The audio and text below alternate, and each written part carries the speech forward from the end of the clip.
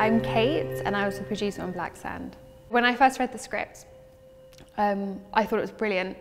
I was so captivated by Richie's story. I thought that Bernard had captured the Sandman and Death's essence really well, which is very difficult to do when you're adapting from somebody else's characters.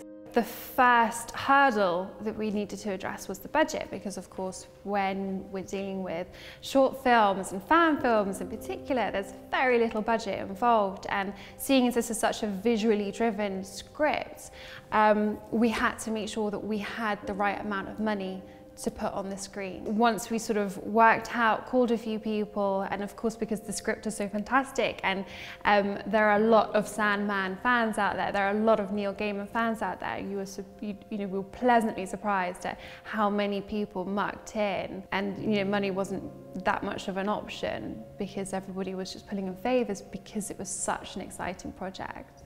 Working with the crew was an absolute dream.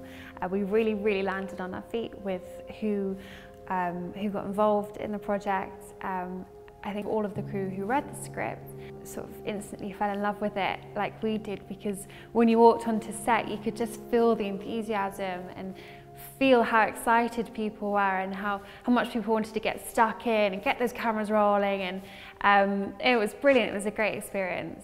Working with B as a director was a great experience. He knows what it takes to take a story from the page to the screen, to make people feel things. And if you think in a short film, it's actually quite a short amount of time, and he managed to completely ace it.